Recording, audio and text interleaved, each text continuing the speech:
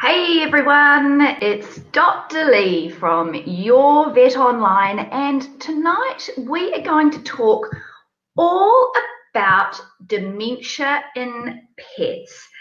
So that's right. It's one of those things that we are starting to recognize a lot more of. And I thought I would go over tonight the signs that we should be looking out for with our pets, whether they're a cat or a dog. We're also going to look at what causes it and some of the things that you can do at home to help your pets, because there are actually quite a few things that you can do that will help slow down the progression of dementia. Now, I guess it's a little bit like us. I don't know about you guys, but sometimes you might get lost for words. You are thinking about something mid-sentence, forget what you're talking about. And actually, a similar thing starts to happen with our pets.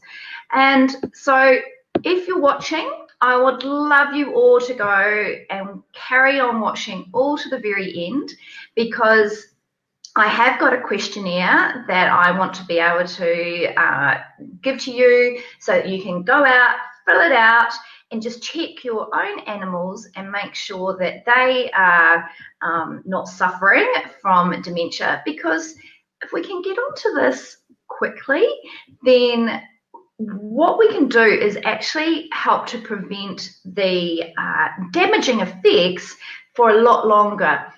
So make sure you carry on and keep watching till the very end, and I'll give you the link to get that questionnaire so that you can check out your pets yourselves, and you don't need to necessarily, you can work out straight away whether you've got a problem with your animal or not.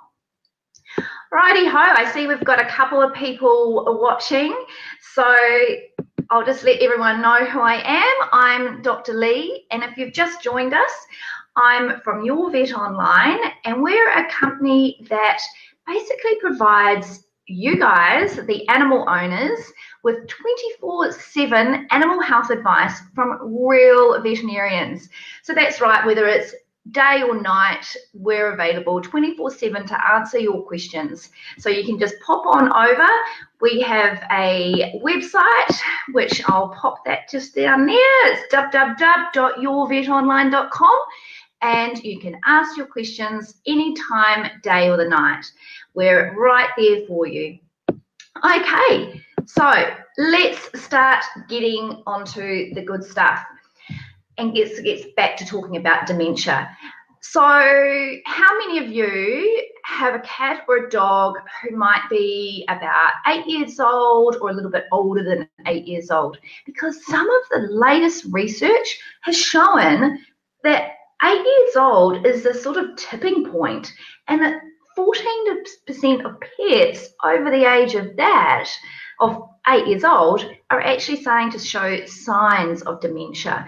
Now, I'm not saying that they're necessarily really badly affected, but there are signs there. So we need to start doing things with those pets to try and halt the progression of the disease. So if you've got a pet that's starting to show some signs, put in the comments down below what sort of signs you're seeing, and we'll have a bit of a chat and we'll work out whether that's necessarily a sign of dementia or whether it could be something else.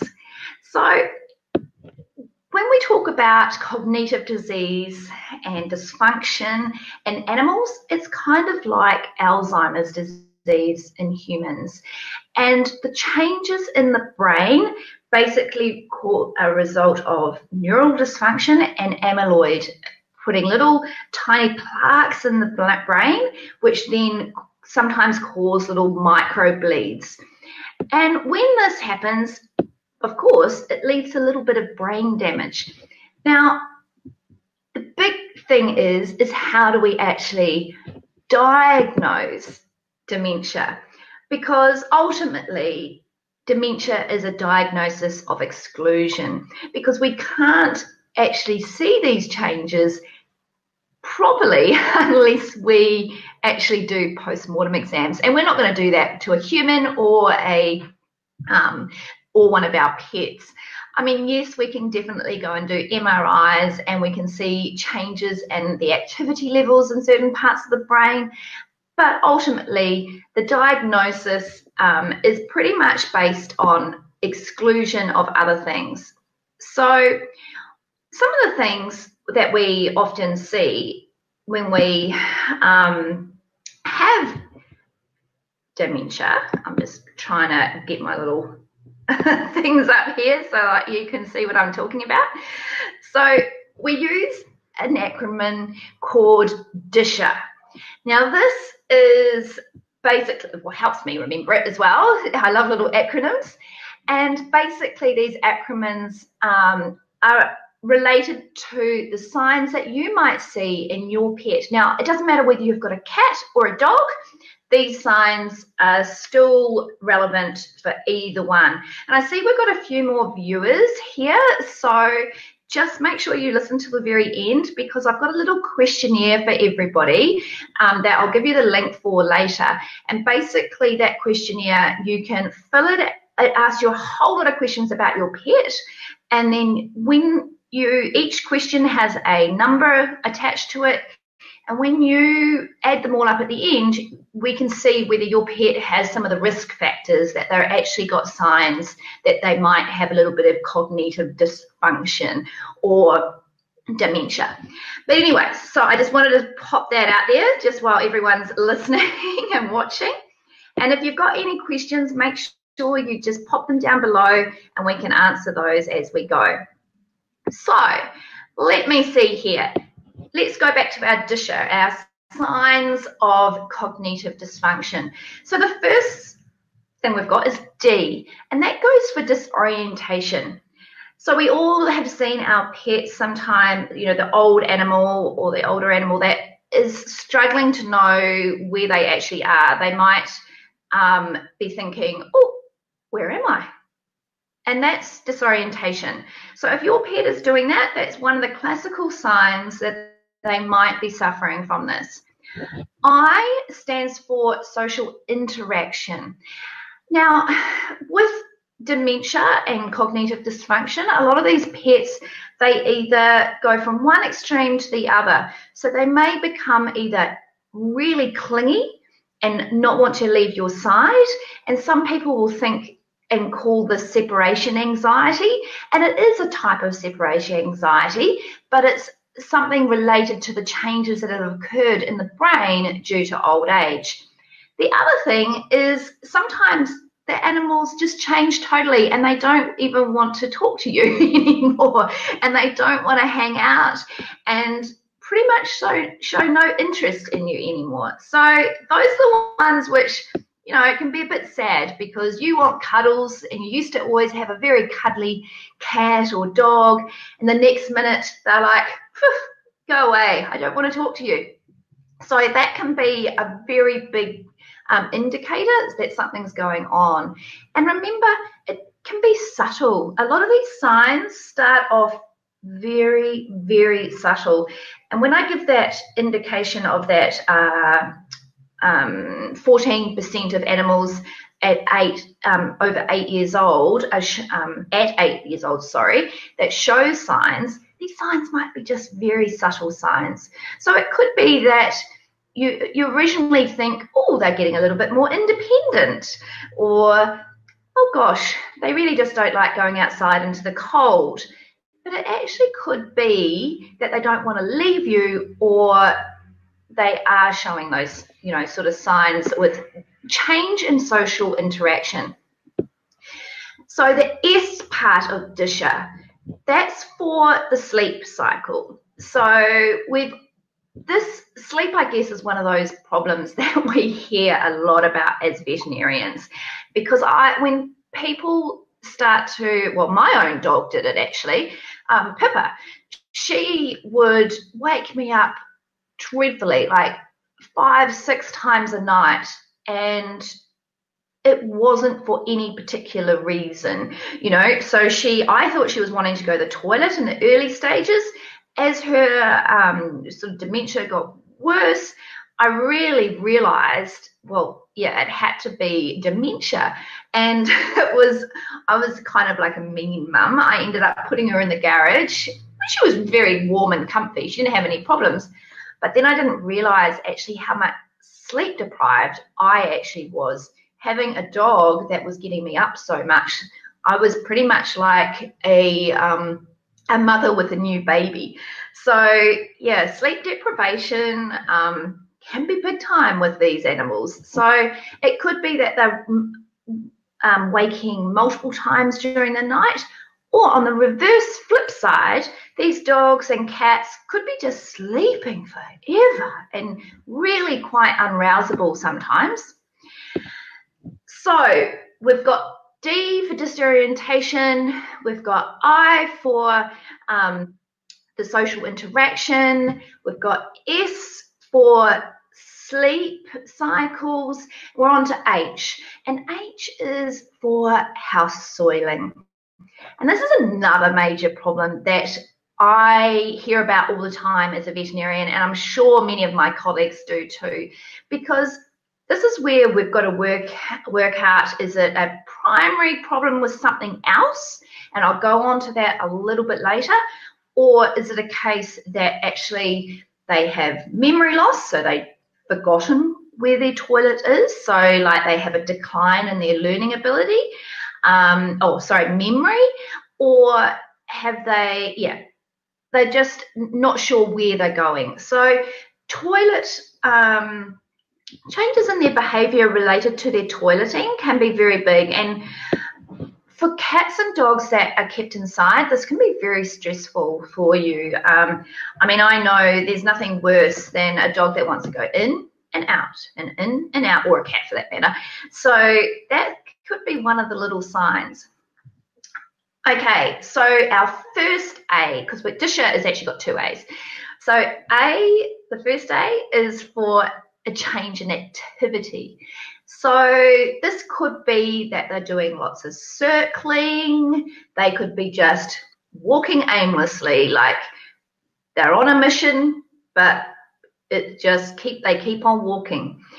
It could also be the complete opposite, where they just don't want to do anything, and that can be combined with the sleep problem. So a lot of dogs I've seen in the past, I had a friend's golden retriever actually. She was a beautiful dog, but as she got older, she started to just wander aimlessly around and around the house.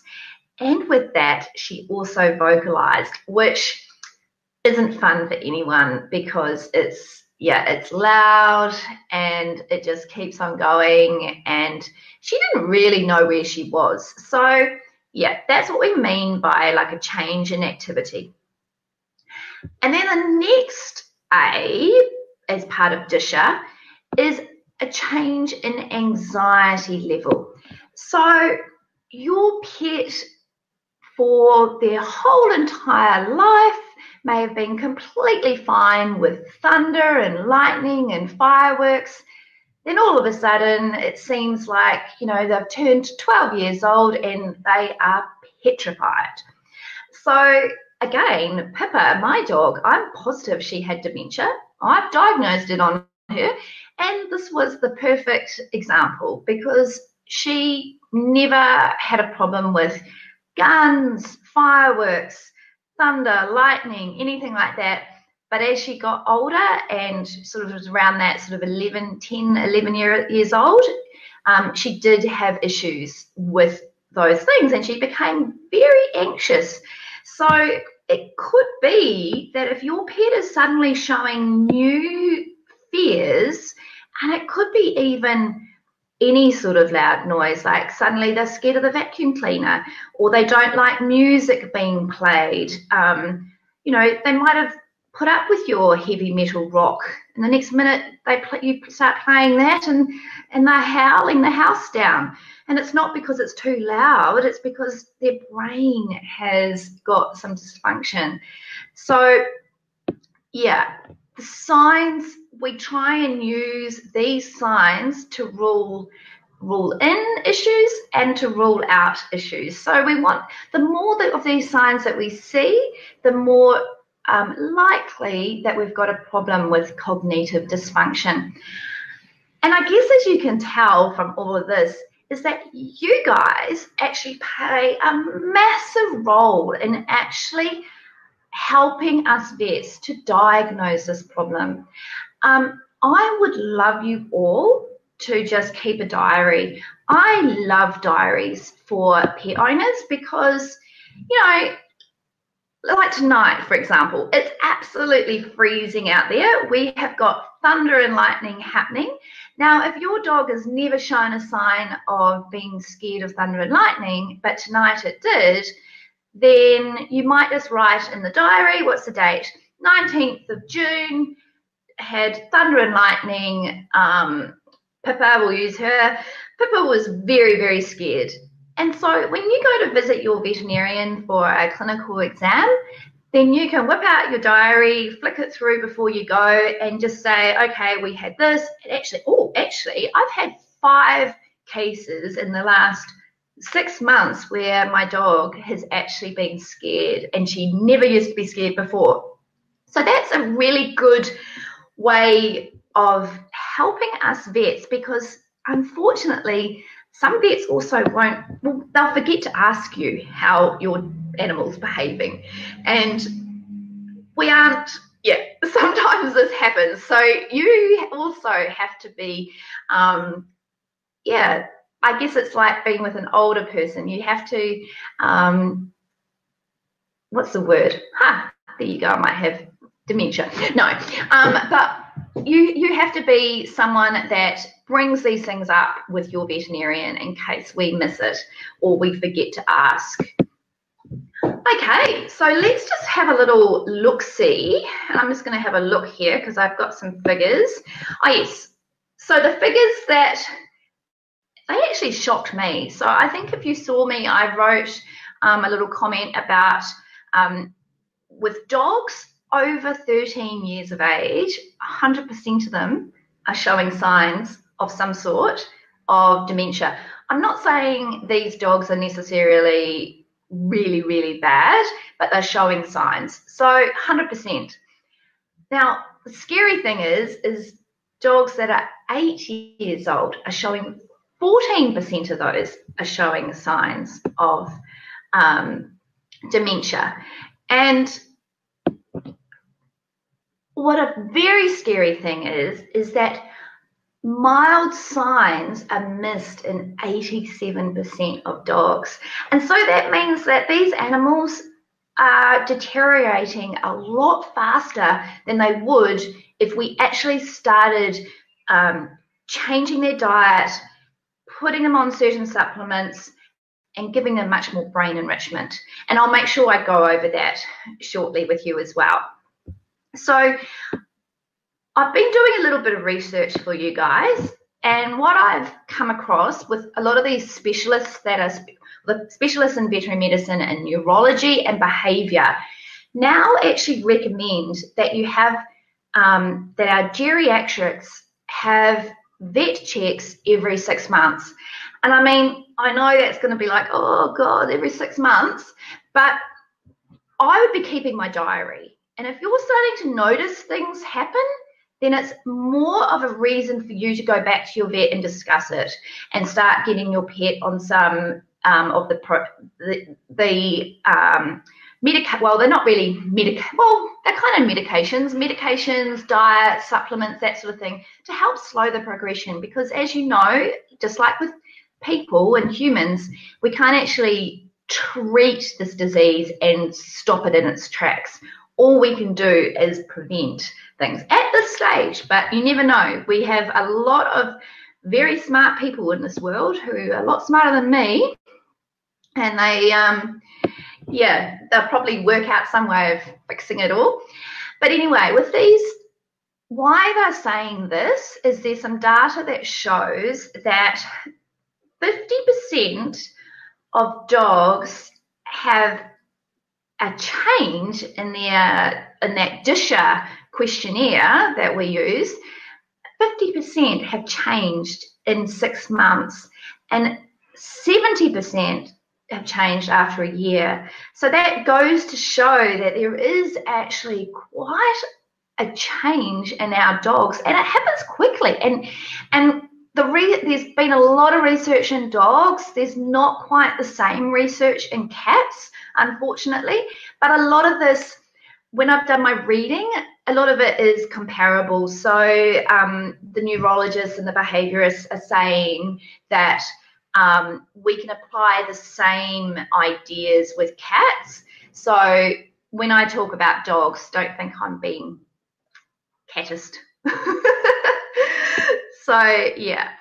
Now, I've had a few people ask whether there's actually a breed or a sex predilection. So a lot of when you go through the studies, a lot of them will say, you know, more males or more females in this one and that one, or it's this breed seems to be more sensitive, that sort of thing.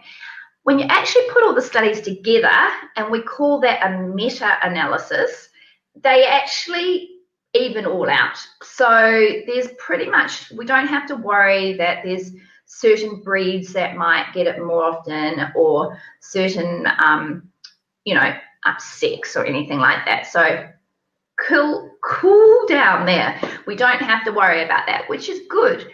But what we do know is that the biggest risk factors are age and diet. So as I just said to you before about age, we do know that after 8 years old, we do start to see the signs of our pets' brains deteriorating. Now, the interesting thing is about the diet, and I think this is pretty cool because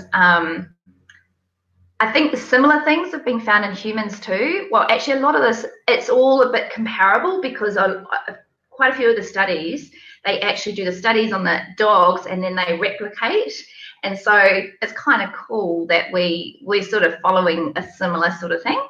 But anyway, there's been a study that showed when beagles were fed a therapeutic diet versus just a normal run-of-your-mill commercial diet, and unfortunately it didn't say what that was, so I don't know how good that diet was. But basically the dogs that were fed the special therapeutic diet were 3 times less likely to have cognitive dysfunction than the ones that were fed just the normal diet. And we also know that a diet that's basically made up of scraps, you know, table scraps and a bit of this and a bit of that, is not very good either. So it's quite interesting. We might be all good until we reach a certain age, but then as signs start changing, it goes to show, like, in some ways, I mean, this is such a new thing, guys. Like, we don't know everything about it yet, but I do think that as our pets age, we should really be looking at feeding them mature, age-appropriate diets. And these diets that they've been making that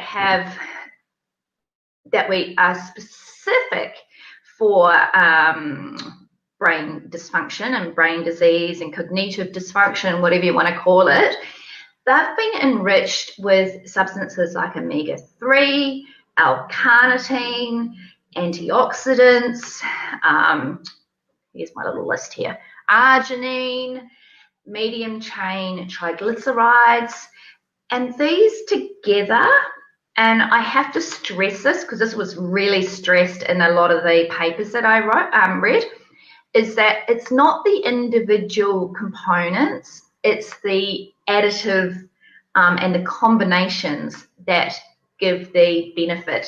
So you can't necessarily just say, oh, I'll just go and feed some fish oil and she'll be right, because it might not, hey, that's going to have beautiful effects for other things, but it might not necessarily work specifically to improve brain function to the best of its ability if it doesn't have those other supplements with it at the same time. So yeah, we just need to be a little bit wary about that. Now, I do know, and I don't like plugging products or anything like that usually on here, but because this is kind of a new thing, well, it's not new, but it's kind of new.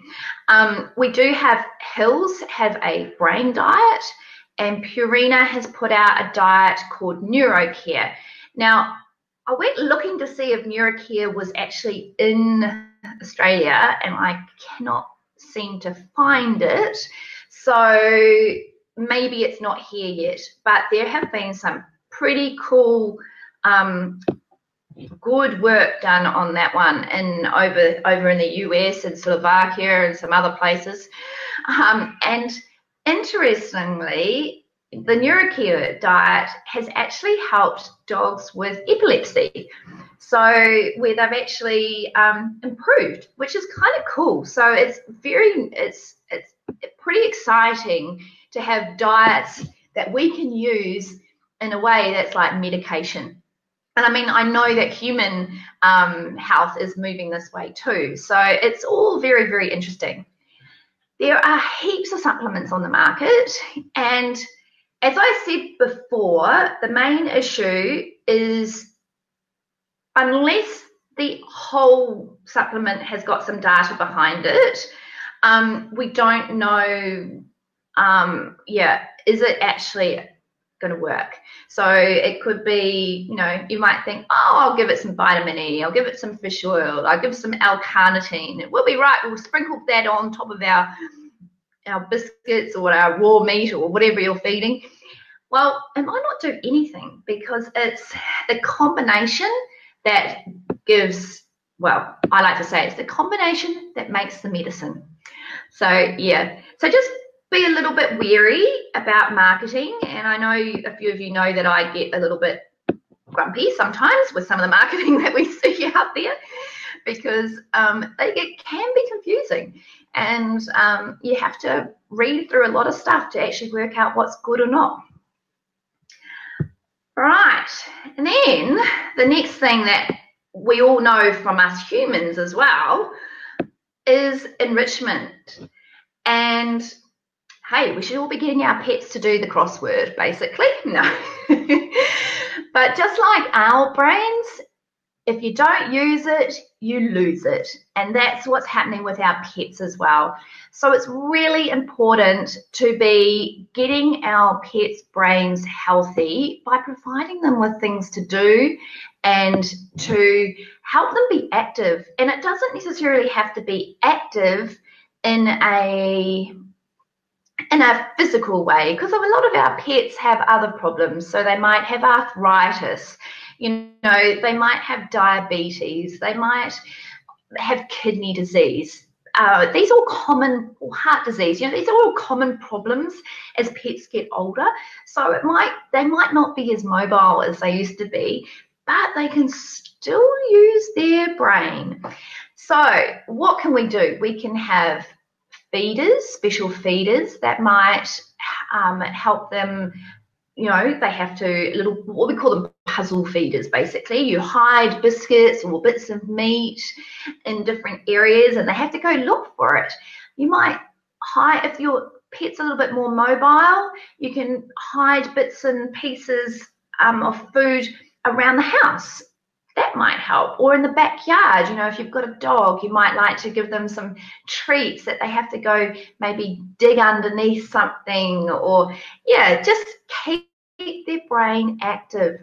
And there's lots of little games that you can play. There's some cool games that feeder games that you can see on the internet, on YouTube. You just pop in. I love the one with the old lemonade bottles, and you put the biscuits in the lemon, and this is for the dogs, and the dog spins it and it goes around and they have to spin it and then the biscuits fly out and they love it. Even in the summertime, you might make ice blocks for your pets. You might think that's not that's just keeping them cool, but it also is a little bit of enrichment. It's different for them. So it's something that's making their brain stimulated. Even having things like water fountains for cats.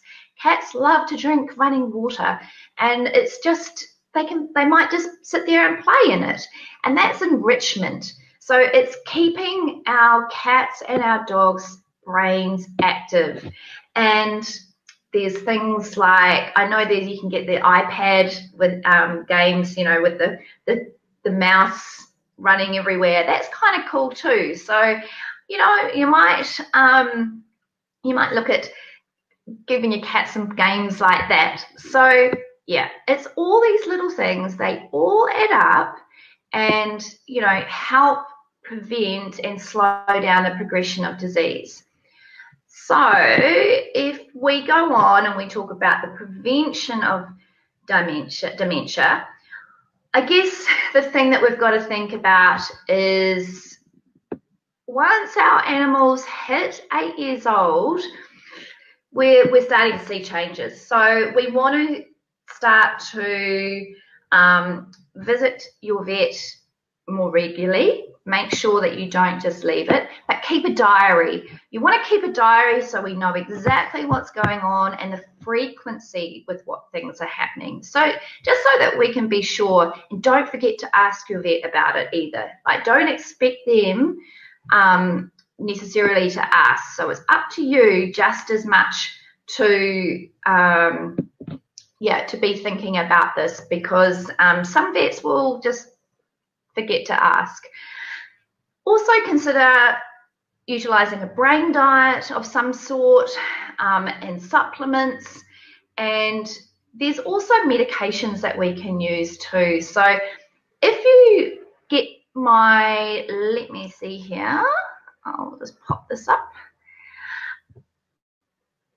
If you're the link that you see at the top on the page now, that will take you through to get a questionnaire that you can get a guide about your pet and whether they might be suffering or starting to see some of those early signs of dementia.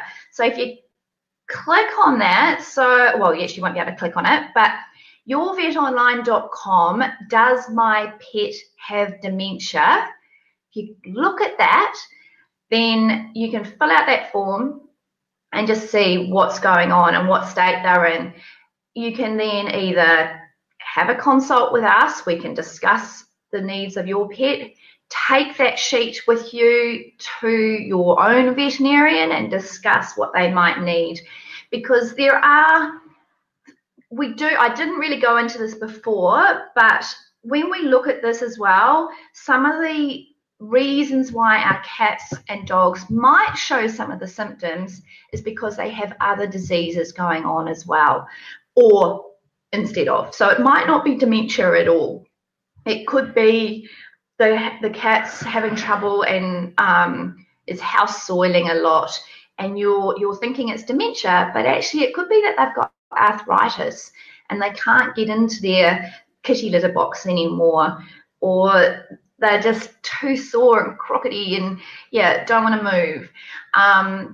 Same could be said at this time of year when the pets are, it's cold weather down here in the southern hemisphere and it's absolutely freezing. And so if you've got a cat or dog that's really struggling with arthritis, then they might not get up as much. They might spend all day in the cold, like all cuddled up and don't want to move. So it might not be dementia. So if you fill out that form, definitely do that and take a look. It will guide you through what you might have going on and what might not be going on. And then basically contact your vet if you're concerned, or you can contact us for a consult, yourvetonline.com. Right, let's see if there's any questions. Let me see. Oh, there's a few. Let me start at the beginning. Oh, okay. Oh, no, there's just one. All right. So, Amy, she has asked, My cat often wants to be fed dinner seconds after he's just had it. Could this be an indicator, or is this just him wanting more? He did have hypothyroidism, which has made him want so much more food, but is now under control with tablets. Okay. Hey, look, it could well be. I was just going to say, it sounds like he's probably got hypothyroidism. The thing with this sort of thing, though, is usually the signs of wanting to eat more are usually decreased quite a lot if they are actually under control with tablets. So if the thyroid medication and his blood tests for his thyroid are looking pretty good, then yeah, it could be a sign that, hey, he might have forgotten that he's had dinner. So it's with that sort of situation, Amy, you're going to have to weigh up the whole picture. So yeah, it's a little bit different, but absolutely, I would, get that. I'll pop it up again. I'd get the questionnaire, and I would be looking at that and seeing if there's other signs, because remember, we want to see a few of the things, and there might be some other signs that you notice when you read the questions, and that stimulates you to think, oh, okay, that actually might be happening. So I will, we need to look at this a little bit more closely. I hope that helps. All right then, guys, is there anybody else with any questions? Otherwise, we'll leave it at that for tonight. I hope you enjoyed that one. Take a little read of the article. I'm going to write another one with a few more bits and pieces added to it.